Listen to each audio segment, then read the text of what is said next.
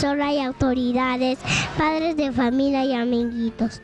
Voy a hablar de los 3 estados del agua con esta maqueta. El agua que está en la tierra está en constante movimiento, por eso se le llama el ciclo del agua, porque va pasando por las mismas etapas una y otra vez. En la naturaleza contamos todos juntos con el sol como energía. Este calienta nuestro planeta. La superficie del agua se calienta y sube como vapor hasta llegar a la atmósfera, creando nubes. Pues, ¿qué pasa eso? Dentro de esas nubes hay agua, se condensa y más tarde caen como lluvia.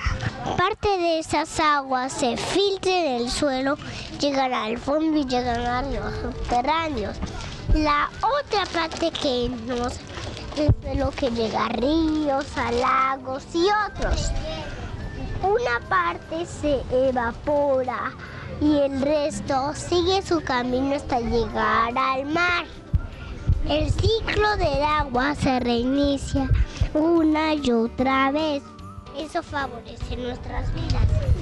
El agua es muy importante para nuestra supervivencia. Necesitamos de ella.